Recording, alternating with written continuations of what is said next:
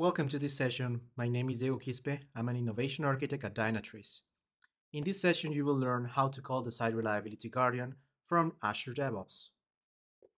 To integrate Azure DevOps with the new Site Reliability Guardian, we will be using the Dynatrace Automation CLI inside a Docker container. This tool allows us to trigger the Site Reliability Guardian from your CI/CD pipeline. Before we get started, the prerequisites for this integration are the new Dynatrace OAuth credential with the following scope: storage events read, storage events write, vec events read, vec events write, and buckets read.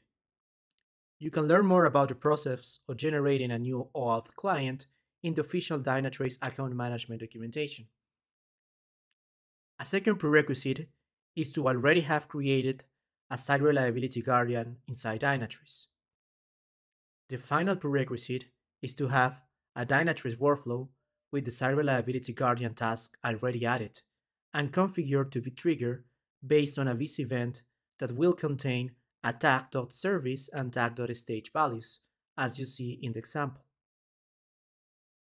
For this demo, I have already created a Guardian called CPU usage, and this Guardian already validates correctly the average CPU consumption for the system.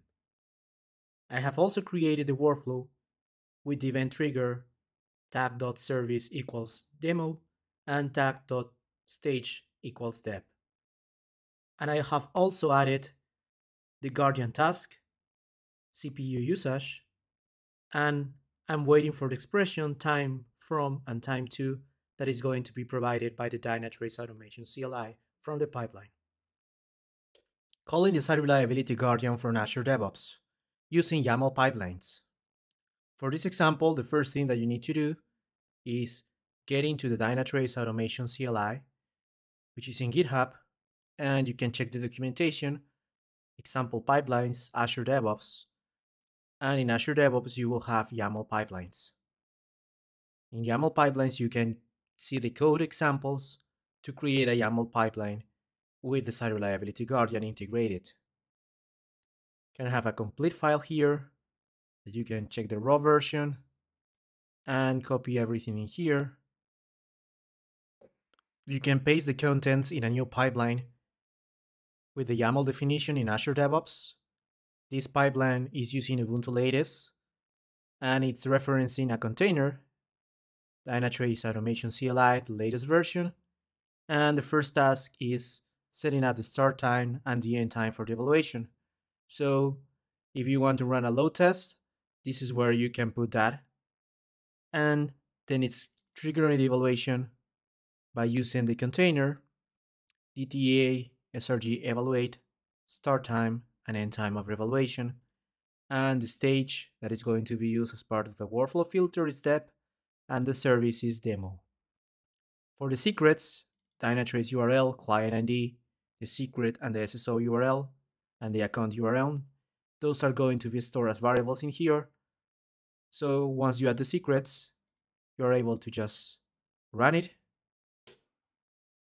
After the execution is done, you can check the results for the execution. You will see the information that has been sent into Dynatrace. And if you scroll down, you will get the result for your evaluation.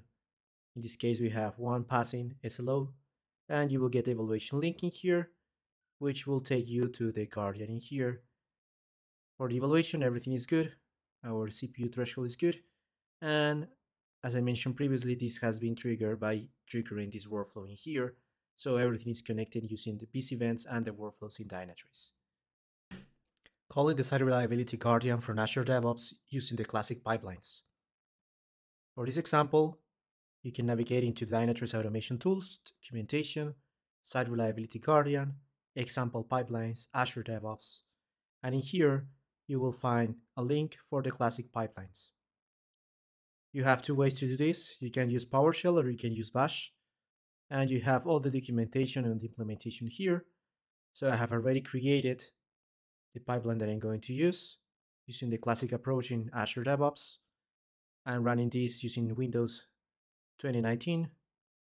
And as a first task, I've added this to set the start time and the end time for the evaluation. So this is sending variables. This is setting the values of these variables in here. And the important configuration is to put a reference name eval time in this case. This will be used in the next step to pick up the values of these variables. A second step in PowerShell will be used to download the CLI. So this is picking up the CLI from this URL, saving the CLI, and then it's executing the CLI that you have downloaded.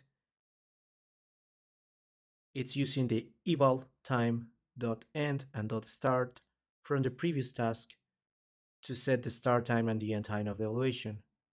Additionally, this is already consuming environment variables for all the secrets that you need to run this.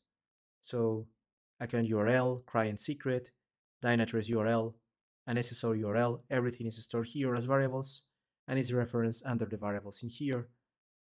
So once everything is configured, you can just run the job, and this will trigger a new quality gate evaluation using the Site Reliability Guardian. You can also create a batch pipeline by using, in this case, an agent, which is configured here, Ubuntu latest, and a couple of batch tasks. This task is setting up the start time and the end time for the evaluation, and then it's configuring the name for this task, eval time, and we will consume this name on the next task.